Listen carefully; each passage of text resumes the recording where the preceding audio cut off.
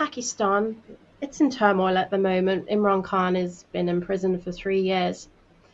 There is rumors saying it's America's job that did that because he was very neutral on Ukraine. I mean, what do you think? Have the US played a part in this?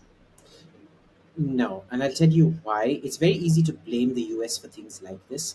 There are things where you can blame the US, like Maidan and the so called revolution, the Maidan revolution in Ukraine, which America has a direct impact on, where we have a lot of proof of that for, say, removing Salvador Allende in Chile and several other coups, Mossadegh in Iran and things like that.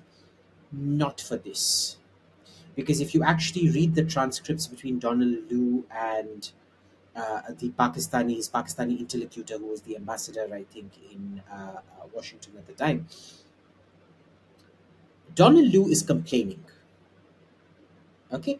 And he's telling them, and these are very normal diplomatic conversations. So, for example, I know for a fact before we abrogated, rather amended Article 370 for Kashmir, there was a lot of interaction with local ambassadors and things like that, where they were telling us how to go about it so that it would minimize the impact of their government sanctioning us or anything like that.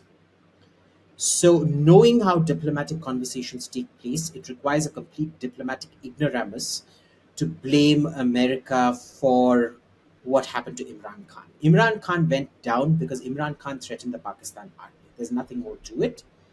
And the Pakistan army got rid of him because he was sowing dissension within army ranks, which has never happened before. Yeah, it's just there was some parallels because there's Pakistan elections obviously at the end of this year, and plus Donald Trump is being indicted, how conveniently, when he should be campaigning. So you just, that's why I assumed it might be the USA.